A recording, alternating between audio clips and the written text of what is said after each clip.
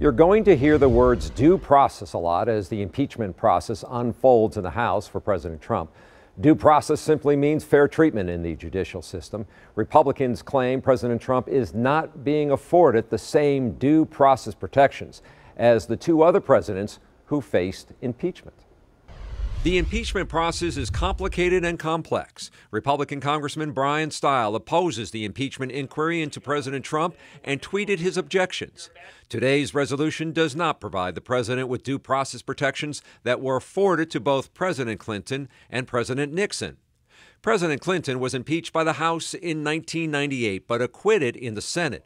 President Nixon resigned before an impeachment vote. Let's compare the due process protections. The House Intelligence Committee is meeting behind closed doors right now to see if there's ground for articles of impeachment against President Trump. In Clinton's case, there was an independent counsel and a grand jury investigation.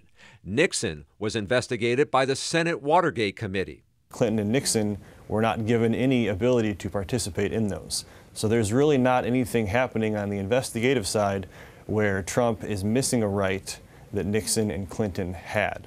There is one difference for Trump. Both Clinton and Nixon did have due process during the public hearings phase. Trump does as well, but Politifact Wisconsin says there's one caveat. Trump's due process protections, meaning his ability to question witnesses, can be taken away if he is deemed uncooperative. That also concerns Stile. Now, experts say this is unique to Trump.